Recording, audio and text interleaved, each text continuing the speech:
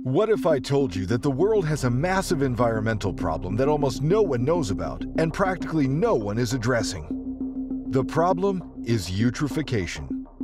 Simply put, eutrophication is when water bodies experience excessive algae growth due to water pollution and agricultural impact. The resulting harmful algae blooms make water bodies toxic and kill plant and marine life. Agricultural practices contribute greatly to eutrophication and other climate change issues due to land disturbance and runoff of fertilizers, herbicides, and pesticides.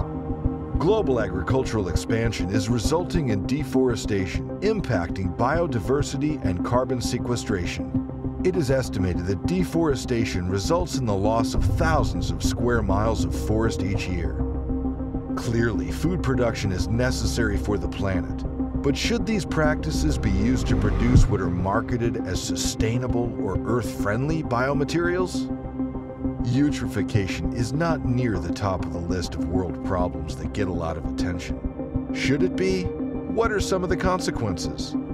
Fish kills, dead zones, plant life destruction, and water body toxicity.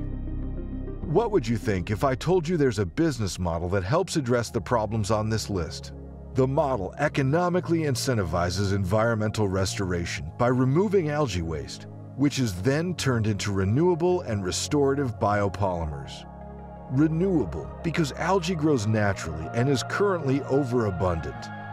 Restorative because it returns clean water to the environment and reduces greenhouse gas emissions by preventing excess algae from decomposing. Using plastics is inevitable, at least in the near future.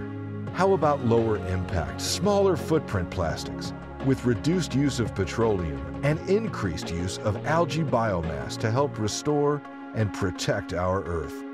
Through Bloom's sustainable materials, if we replace just 10% of the yearly consumption of commonly used plastics with algae, over 2 billion kilograms of carbon dioxide could be captured, and nearly 1 trillion liters of clean water could be returned to the environment.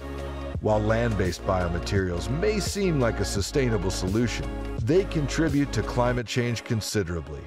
Bloom's use of algae is a proven alternative that can reduce the negative impacts of land-based biomaterial production and offers a renewable, restorative, and recycled solution for the future.